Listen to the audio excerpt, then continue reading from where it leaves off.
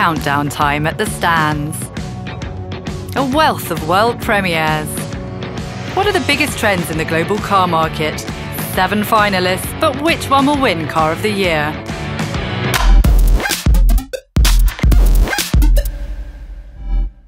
Stars of the show have landed in Geneva. In amongst the cranes, the cars are reunited with their podiums. 1,000 people are hard at work, day and night. There's a lot of work, the electricity, the lights. It's a race. Yeah, it's a bit of a race. The assembly of the 200 stands began 3 weeks ago, but just a few hours away from the launch, the pressure's mounting at Dacia. We're working in a really organised way, even if it might look disorganised from the outside. But there's an alchemy that makes it something really nice to experience. There's always pressure, but the team loves that. Especially at a show like Geneva, which is a super important show. The very last hours are absolutely essential to make sure that everything's perfect. In the last few hours, it's all about the finishes, the rehearsals, putting the last few cars in their places, adjusting the pictures, the lighting, all of that. Are you ready? I'm ready. We're ready. And there's no room for error. In just a few hours, over 10,000 journalists will descend on the show.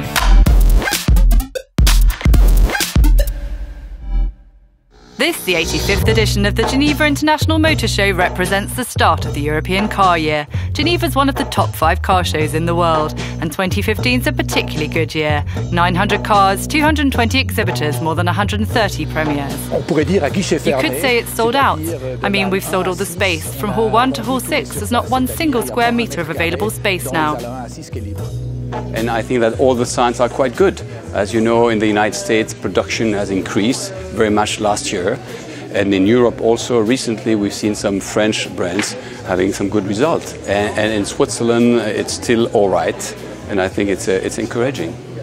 Around 100 innovative green cars have their own dedicated area. And just like every year, the Geneva car show is a veritable breeding ground for new technologies.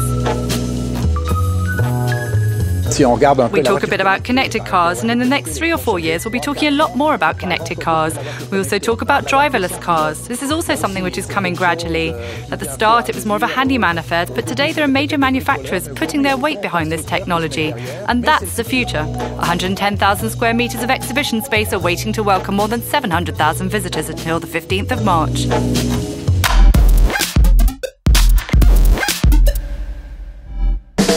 The global car market's still pursuing a growth course in 2015, and in Geneva, the manufacturers have some surprises in store. For the first time, there isn't really a clear trend to be seen.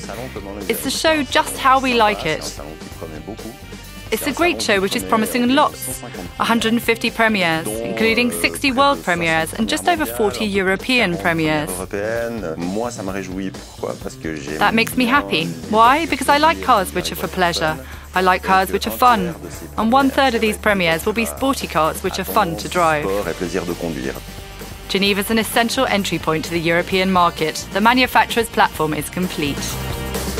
We're pleased to see Chinese manufacturer Cora's back again to show some new models, because we'd like to drive them given the time we've been waiting. And then there will be a few fireworks, especially on the Bentley stand or the VW stand. There are going to be a whole host of new models which will make it worth a visit.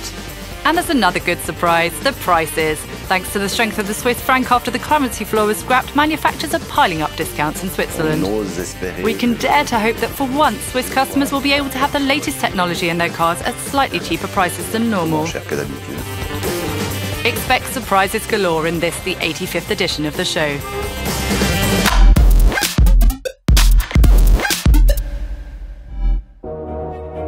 Who will win Car of the Year? Once again, the most prestigious automobile prize will be awarded at the opening of the Geneva Car Show. 7 manufacturers are in the running to win the 2015 crown.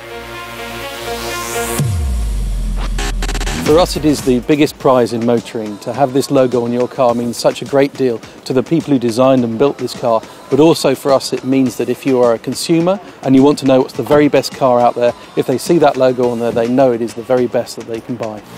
All of the candidates have been tested and closely examined by a jury of specialised motoring journalists.